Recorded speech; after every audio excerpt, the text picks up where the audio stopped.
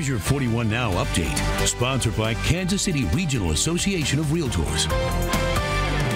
I'm Kevin Holmes with a look at your headlines from 41 Action News. An Overland Park girl fighting for her life right now. Police say a driver hit the 14-year-old on the sidewalk while she was walking home from school. Officers tell us the driver of the car lost control of their car near 127th and Schweitzer. That's just south of the Oxford Middle School and Oak Hill Elementary. They say the driver hit the girl near 123rd and Schweitzer and eventually hit the fence and crashed at 121st and Schweitzer. Drivers may want to avoid most of Ward Parkway. Tomorrow is the Rock the Parkway Half Marathon. 7,000 runners, 7,000 have signed up for the race tomorrow. Ward Parkway will be closed from Warnell up to 55th Street starting early tomorrow morning until about 10:30 a.m. Tomorrow, Worlds of Fun reopens for the 2019 season. It is the year of anniversaries, by the way, for the amusement park. The Prowler, it's been prowling for 10 years, Spinning Dragons for 15 years, and the Timberwolf has been around for, get this, 3 decades, 30 years. Your forecast is next.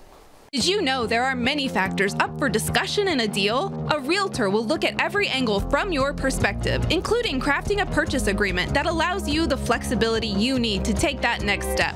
Visit kcrar.com to find a realtor near you. I'm meteorologist Gerard Bailey. We have some frost possible later on tonight. Temperatures dropping near freezing, especially north and along I-70. So if you have any of those plants that are already in the ground, you may need to cover them up, do what you can to protect them. As we move into Saturday, mostly cloudy skies, temperatures only reaching the low 50s, and we're tracking a storm system that's going to move by. It may just barely miss the Kansas City area, but some spots to the south and east, Clinton, Sedalia, Warrensburg, Harrisonville, and Pleasanton may get some rainfall tomorrow, especially into tomorrow night as well. So Saturday night into Sunday morning, we're looking at the chances for some rainfall. It's going to be chilly enough.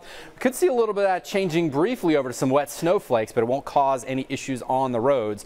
Royals forecast 7:15's first pitch, 50 degrees. We'll see clear skies by the end of the game.